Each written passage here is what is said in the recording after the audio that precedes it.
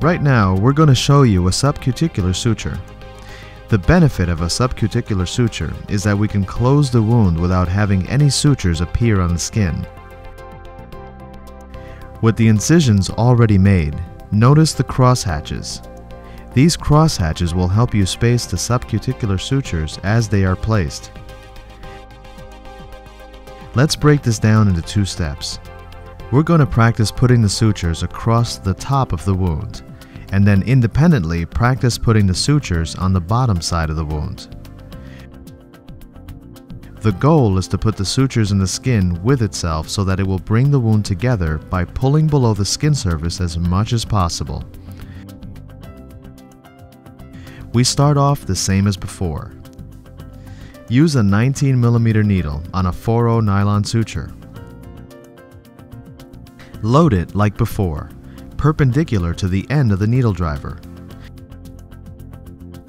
You're going to start on the top end of the wound.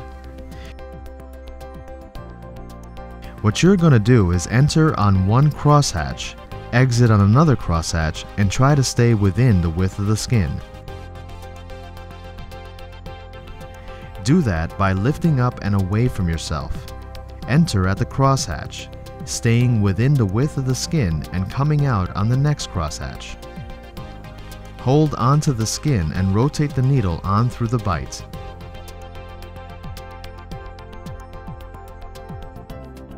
Now reload the needle. Pick the crosshatch, next one down to enter, and exit at the adjacent crosshatch. Lift up and away from yourself. Enter the width of the skin and exit within the width of the skin, one crosshatch down. Hold the skin and rotate the needle through. We'll show you this one more time so that you can get the idea before practicing it on your own. Load the needle. Pick up the skin downstream of where you want the suture to exit. Enter at a crosshatch and exit at a crosshatch. Rotate the needle through. Pull the suture taut. What you can see is that you have a couple of sutures exposed with 3 sutures underneath the skin. Now pull the sutures out. And now work on the bottom part of the incision. Load the needle. Pick a crosshatch. Go one crosshatch over. Lift up the skin. Enter and exit. Rotate the needle through the little bit remaining.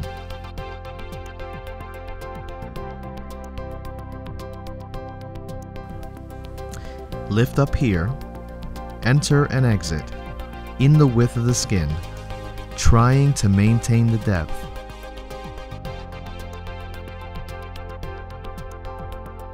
Load the needle again. Move over one more crosshatch. Enter and exit at the crosshatches. When you're done, you will see that all the sutures are places within the width of the skin.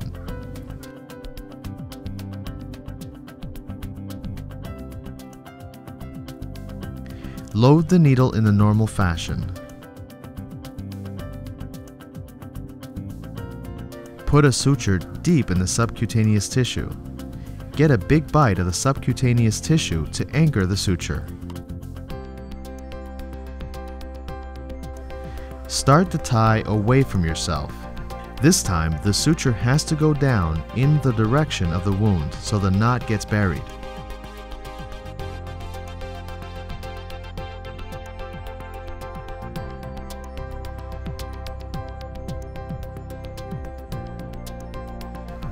Once the knot is tied, cut off the tag with your scissors. For the next part, start with a backhand loading of the needle.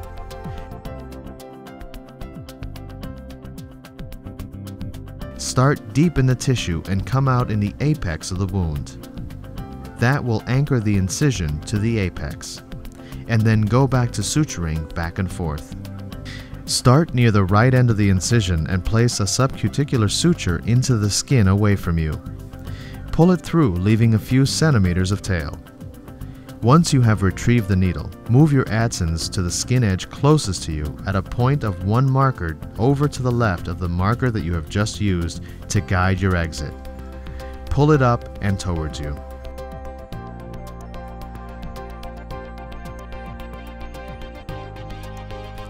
Re-enter the skin edge closest to you at the same marker that you exited above, and this time, exit 1 marker over to the left.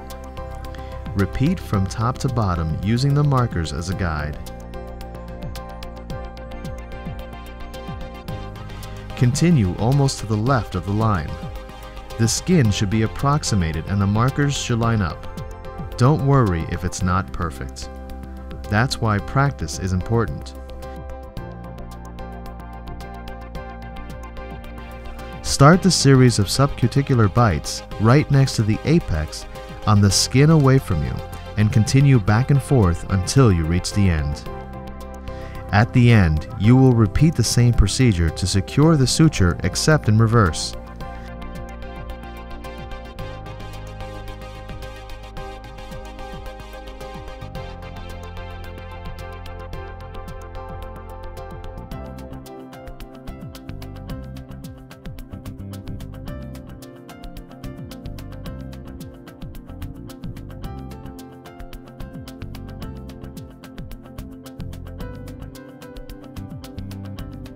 Pull the suture through the skin as we complete the last exercise.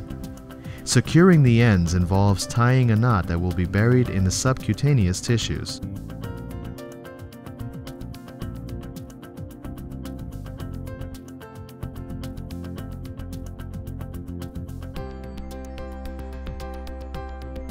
Expose the apex and pass the needle through the edge of the skin at the apex and exit deep in subcutaneous tissue.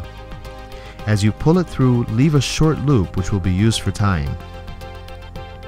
Complete the suture line with an instrument tie using the center of the loop as a surrogate for the short end of the suture.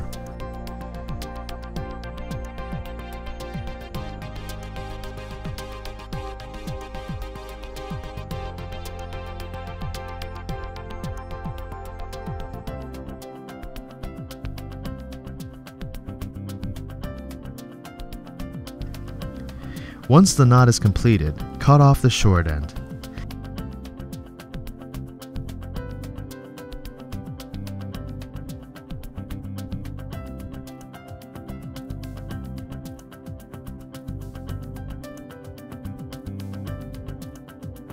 Pass the needle deep into the end of the incision and bring it out the adjacent skin about 1 centimeter or 2 away from the end of the incision.